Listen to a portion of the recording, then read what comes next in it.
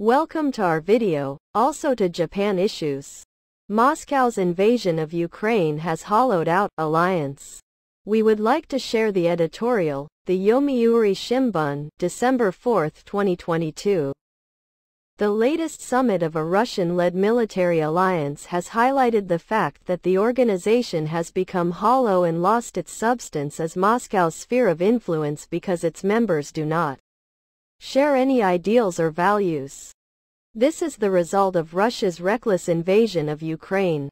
The Collective Security Treaty Organization, CSTO, which consists of 6 former Soviet Union republics, held a summit in November.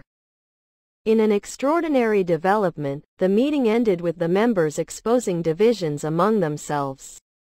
The Armenian Prime Minister, who chaired the summit, expressed frustration over the CSTO's failure to provide military support when his country clashed again with Azerbaijan, which is not a CSTO member, in September.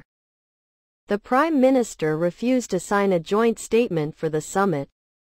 Kazakhstan's president called for Russia to end its invasion of Ukraine and seek a ceasefire. However, Russian President Vladimir Putin referred to the Soviet Union's victory over Germany during World War II, emphasizing that memories of the victory have united us together. Putin could only cite history as a base for the alliance's unity, a sign that Russia's political influence has been weakening. The CSTO was established in 2002 to fill the security vacuum created after the collapse of the Soviet Union. The alliance aims to protect the independence and territorial integrity of its member states. If a member is attacked, other countries are supposed to provide necessary support, including military assistance. In reality, however, the CSTO has been used as a way for Russia to exert dominance over other members and maintain its sphere of influence.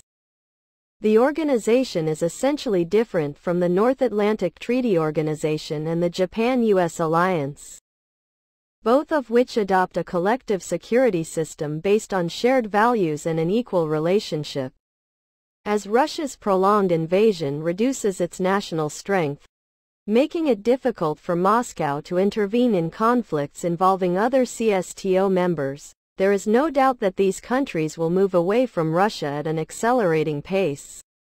Some CSTO members, such as Kazakhstan, Kyrgyzstan and Tajikistan, have already been strengthening relations with China by cooperating in its Belt and Road Initiative, which is aimed at creating a huge economic zone.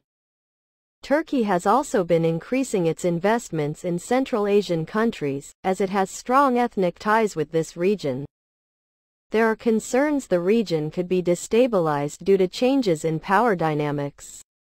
Tajikistan is a route for smuggling drugs from Afghanistan, and it has been noted that there has been a flow of Islamic extremists into the country. Russia has sent troops to help Tajikistan with border control, but Moscow could reduce the number of personnel. Also, political unrest continues in Kyrgyzstan. Central Asia must not become a hotbed of international terrorism and crime. Stakeholder countries have a responsibility to prevent the situation from deteriorating by helping countries in this region improve their security measures and governance capabilities. That's all. From the editorial, the Yomiuri Shimbun via the Japan News.